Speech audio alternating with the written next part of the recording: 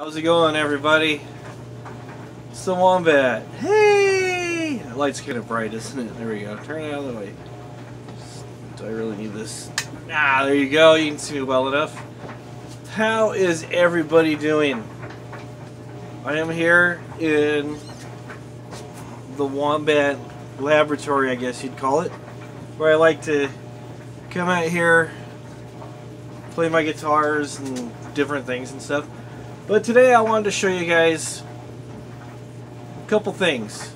A review of my absolute favorite guitar at the moment, because it does change, and also how to pick out a good used instrument. Okay? So, this is it right here. Isn't she gorgeous? She's absolutely gorgeous. She's a Squier. I don't know why everybody says guitars are girls or boys. It is a guitar. It's a Squier Strat, the Affinity model. And I looked online to see the serial number. This is crafted in Indonesia. And this is Indonesia, China, and then the S, I'm led to believe, is Samick. And then the 1-4 is the year 2014. So this is 4 years old. I bought this guitar at Guitar Center for $40. That's right, $40, 40. You're going, what? Yeah, 40 bucks. It was used.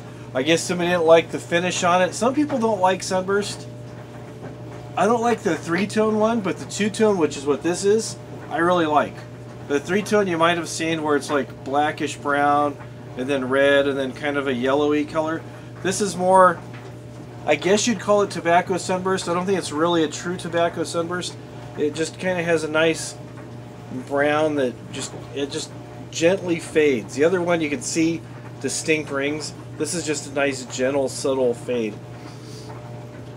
I love this guitar because when I first saw this guitar, it reminded me so much of Jimi Hendrix, who is my all-time favorite guitar player. I love Randy Rhoads.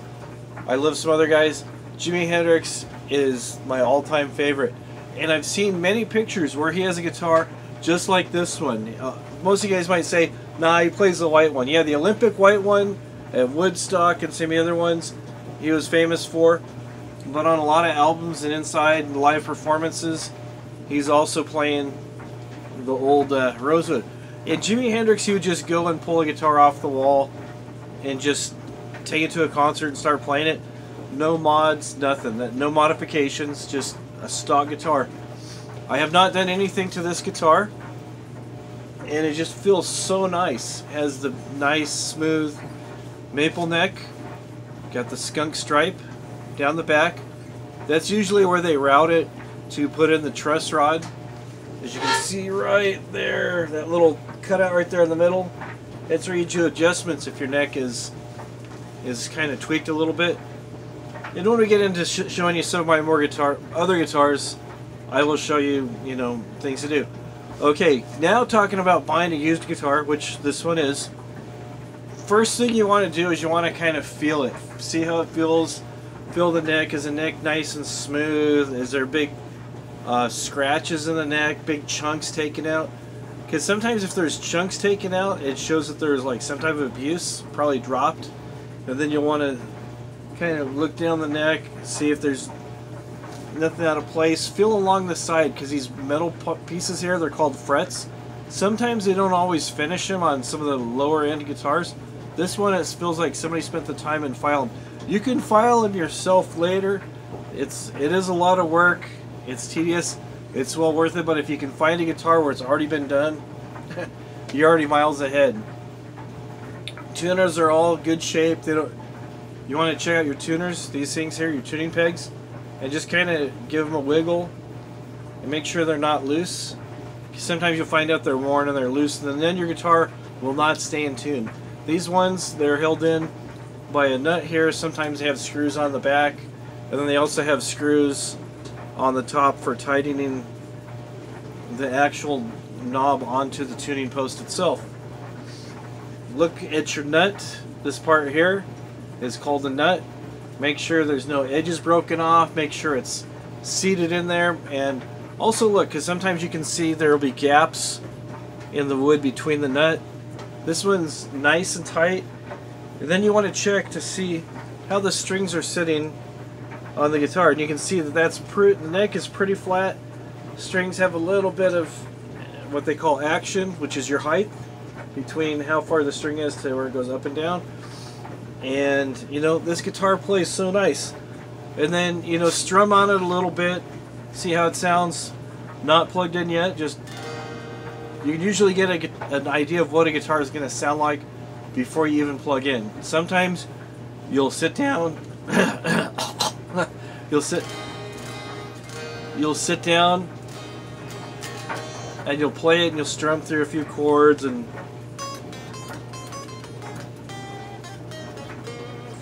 play a little bit of stuff, get a feel for it. You can kind of tell what kind of tonal characteristic the guitar itself is going to have. Pickups do make a huge amount of difference. You can make modifications, change those out later as it goes, but you kind of want to get a feel of what the guitar is going to sound like overall before you do anything. You know, sometimes you'll see a really nice guitar. It might be, I'll just pick like mid-range, like about $300 to $500, because there's some that are a lot more, some that aren't quite as expensive. You'll check those out and you go, okay, it looks nice. Then you play it and it's just a dog. Notes spread out, which means you go to play a note, it doesn't sound, it buzzes or it clanks, or just it doesn't sound good. It doesn't feel good. When you hold it against you, it just feels awkward and everything. A good example of that is, for me at least, was the Jackson's Randy Rhoads V. Again, I love Randy Rhoads. He's awesome. I cannot play anything like him. I saw one of those. I wanted it so bad. Saw one at Guitar Center. It was about $300 used. Usually they're like quite a bit more brand new. Played it and it just didn't feel right to me. So put it back up on the wall. You never know. You might find some really killer deals. You might find some guitars that you might have to save up a little bit. A lot of shops do allow you to put stuff on layaway and make time payments, or they also offer credit sometimes, which can be dangerous, so watch out for that. But like I said, this is just such a beautiful guitar. It has the 5-way selector switch. The switch switches between your pickups here. All the way forward is this one. Second position is these two together. And then in the middle is just this one, and then these two together, and then this one. It goes neck, because this is the neck, it's close to the neck. Middle, and bridge, because this is your bridge here. This is a tremolo guitar. The only thing about the tremolo guitars, at least I've found for my own self, is I tend to knock them out of tune. And if you ever listen to any recordings of Jimi Hendrix, he'll usually just play like crazy, and then as soon as the song's done, he'll talk a little bit, and then you hear him doing the tuning song. And I'll play a little bit of that. It usually goes, "Excuse us a minute, folks, while we tune up," and he's like...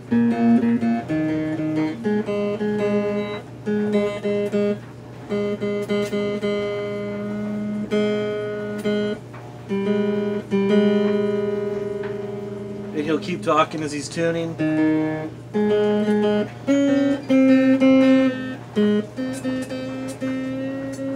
See, I knocked it out of tune earlier. And usually you can tell if it's out of tune because the notes kind of waver a little bit. When they stop wavering, that's when they're in tune. Like that.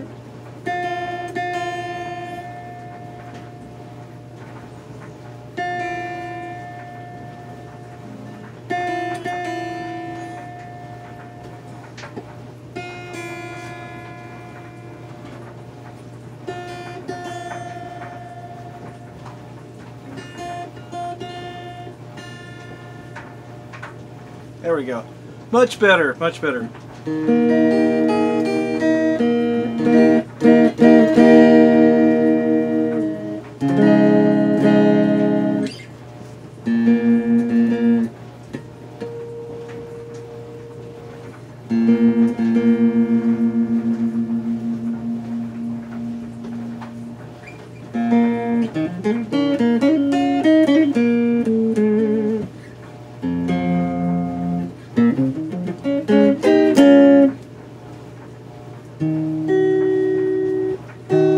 But see, it sounds, I really love the way this guitar sounds. It sounds so nice. So nice. It's just like...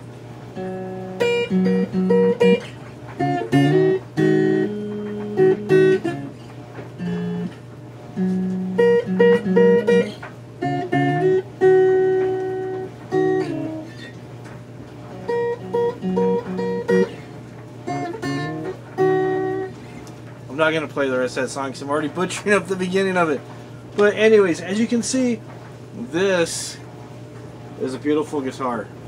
The only thing I did was I polished it up with some Dunlop 65 guitar polish, cleaned the neck, put some new strings on here. These are Diodarios, and these are 10s. I believe I have it tuned to E flat. So if you hear it and you pull out your guitar and you have it in standard, you'll see I'm down a little bit. It's all good. A lot of people play in E flat tuning, which is just half a step down from standard. I'll talk about that more later. But just wanted to show off this guitar. And as you're looking, you'll go through you play like a note, chord, run your selector, try the knobs, make sure there's no static in them, make sure they don't hang up, make sure they turn smoothly. This guitar has 1 volume, 2 tone knobs, and again, like I said, the pickup selector switch.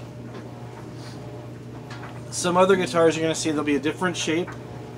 Almost, I'd say probably about 80% of the guitars you're going to see are going to have this classic Stratocaster type shape, designed by Fender, and a lot of people copied it because it's so nice. It has this thing here. I don't know if you can kind of, yeah, you can kind of tell. It has a relief cut that's called a belly cut because it sits against your belly and it hugs you, and it just feels so comfortable. Whether you're sitting down, standing up, it just makes the playing of it that much more enjoyable.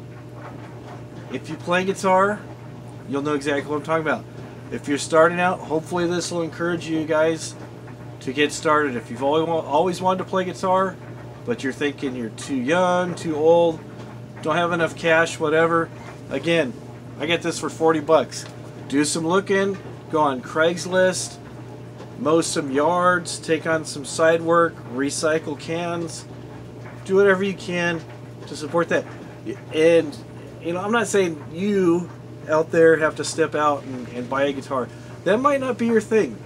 There's lots of things that people are passionate about. So whatever you happen to be passionate about, go out there and get it done. Have fun doing it. This is me, Dave the Wombat. Have a great one. See, I'm representing the Ramones. Johnny, Joey, Dee Dee, Tommy. See all that? Let's see. Anyways, I'll see you guys later. I'm going to play a little bit because I haven't played for a while, so as you can tell.